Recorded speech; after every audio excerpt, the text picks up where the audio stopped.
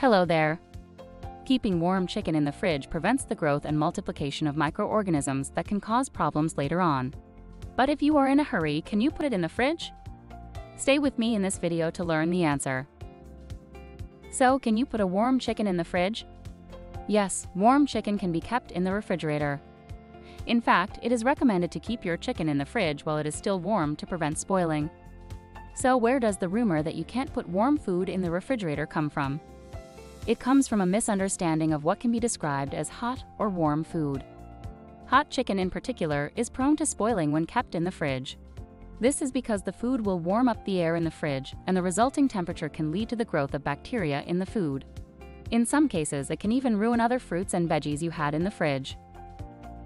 But how long after cooking chicken before I can put it in the fridge? Well, the rule of thumb with cooked chicken is to allow it to cool down for about 2 hours. After 2 hours, you can then transfer it to the refrigerator. And how long can you leave cooked chicken in the fridge?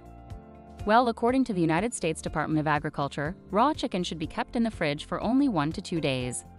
Cooked chicken, on the other hand, can last up to 4 days in the fridge. Leaving your chicken in the fridge for more than 2 days will result in it going bad. Some of the signs you should look out for chicken going bad include a slimy texture, change in color, and weird smells. Additionally, does cooking chicken kill all of the bacteria? Well, cooking chicken can help kill most of the bacteria in it. However, this can only happen when the food is cooked thoroughly and at the right internal temperature. If you enjoyed the content of this video, click the subscribe button so you can receive more content like this every week.